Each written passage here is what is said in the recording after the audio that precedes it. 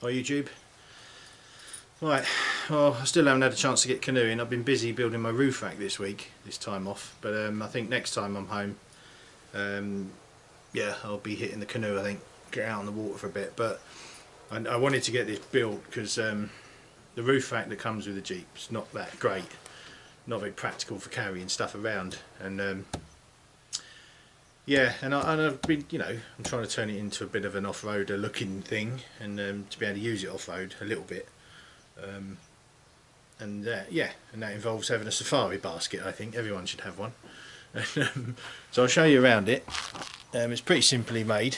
Basically I just used, if I spin you around here, it's basically angle iron, the channel iron with the holes in it, 15mm pipe, 25mm pipe and the bends for it, and then basically I've mounted it to the original rack, which you can see here, using these U-bolts basically, and these cross beams that I've welded on. It's all welded. They're not great welds. I'm still not very good at welding. Don't know why. Just can't seem to get the hang of it very well. But these were a really cool addition.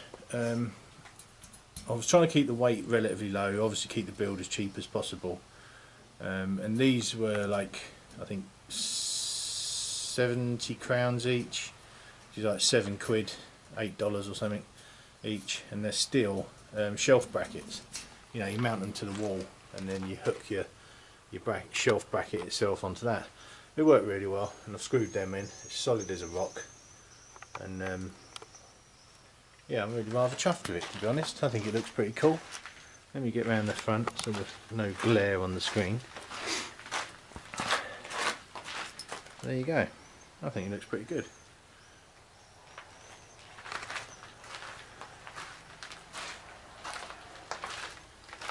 But yeah, I mean, as you can see, my welds are a bit rough, but it's all held in. I've ground it down as, you know, smooth as I can get it.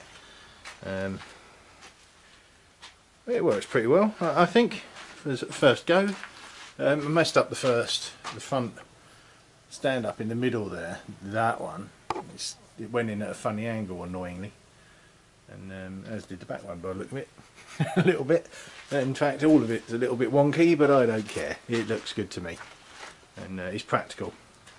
And I know what most people will say is about wind resistance and noise, and that really doesn't bother me. The truck's a noisy one anyway, because it's just a big brick and square.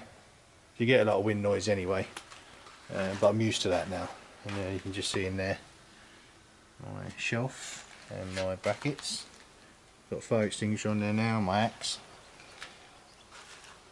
So there you go, guys. There you go. I'd like to hear your comments, especially Raymond, Raymond Logista. I hope I'm pronouncing that right. I know he's really into his off-roading, and he's got a Land Rover. Yeah, I'd like to hear your comments, especially because you're obviously into all this kind of thing. And yeah, I mean, the only thing I need to do now is I'm going to Raptor spray it. I'm going to buy some Raptor liner and do the whole truck in Raptor liner, because the paint is in particularly poor condition in spots, and the guy that I bought it from has done a bit of a bodge job really on the spray, not a very good job at all. The clear coat's coming off along the back, so it was all a bit of a rush job to sell it, I think. So for me, I'm going to mask it all off, obviously take the rack off again, Raptor spray everything. I might even Raptor spray the roof rack as well. I don't think I will, because I think it'd look better without that on it, but we'll see. But that's for future, that's not now. And mosquitoes are back in force. Go away. And yeah, so there you go. Anyway, I'm going to dash off now, so I'll catch you in the next vid. And yeah, look forward to your comments. See ya.